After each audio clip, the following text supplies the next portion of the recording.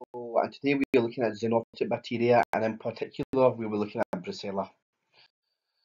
So the Brucella species, these are the main types: Brucella melitensis, Brucella abortus, and Brucella suis, which is found in sheep and goats, and that's most pathogenic for Brucella melitensis. Brucella abortus is cattle, and Brucella suis, which is pigs. General features is that it's gram-negative coccobacilli. They are facultative, intracellular, strict aerobes, and capnophilic. They are non-motile and non-capsulated. The culture medium used to grow them is serum, dextrose agar, typically soy agar, and CAM.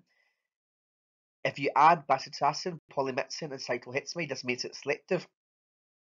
And the testing features are Catalase, oxidase, urease, and hydrogen sulfide positive. And if the erythritol has a stimulating effect on growth. The mode of transmission is via ingestion, which is through contaminated meat or unpasteurized milk, contact with tissues, blood, and body fluids of infected animals, and inhalation when working in a laboratory. So how does pathogenesis occur? So entry occurs into the body. It is phagocytosed by polymorphonucleosides, resist intracellular killing by inhibiting O2 burst that generate free radicals, transported via lymphatics or regional lymph nodes, carried by the blood to organs of the reticuloendothelial system. It enters the liver, spleen, kidney, bone marrows, and other. So who is at risk?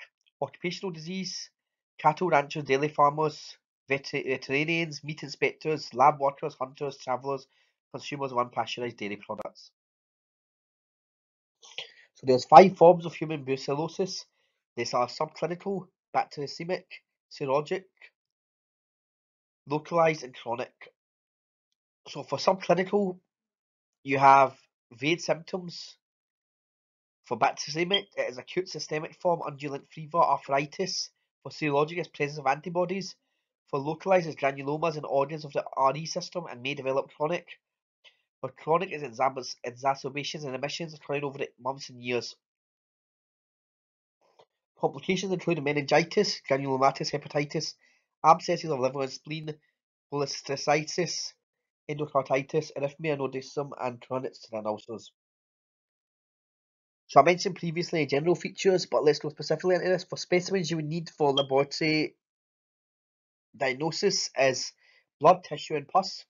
In the microscopy, as I mentioned before, you'll see gram-negative coccobacilli. Culture is serum dextrose agar, which is translucent and glistening. The biochemical reaction is catalase, oxidase, urease, and hydrogen sulfide positive. And identification is via microscopy and slide agglutination. So for blood culture, you can use Castaneda's method, which is a biphasic medium.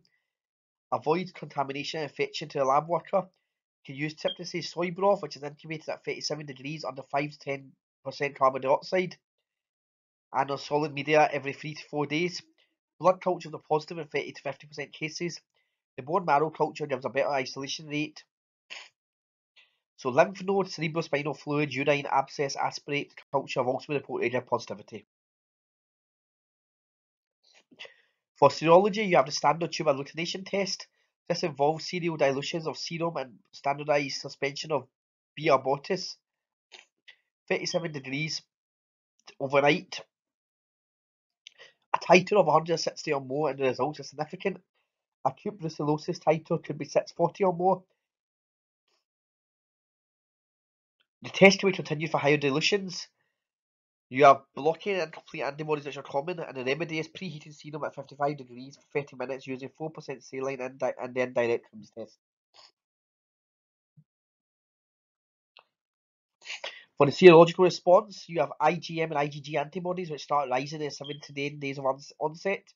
The IgM antibody declines while the IgG antibody persists or continues to rise. In chronic infections, IgM antibodies may often be absent. Only IgG antibodies can be detected.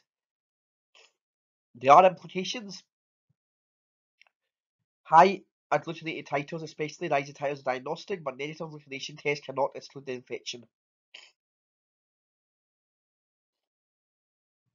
Testing for animal brucellosis. So as the previous methods mentioned before, there is also the rapid plate agglutination test, the Rose Bengal card test, In dairies, the milk grin test on pooled milk samples. Milk is stained with Brucella antigens and agglutination rises to top the cream to form a ring. And you also have the whey agglutination test for milk. Other tests used are the Brucellan test, which is like the tuberculosis test, which indicates prior sensitization or exposure. This is not useful in acute infection. The test itself converts the patient into a reactor.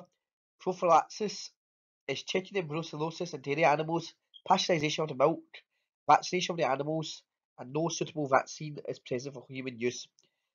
And for treatment, you can use tetracyclines either alone or with streptomycin for 3 weeks.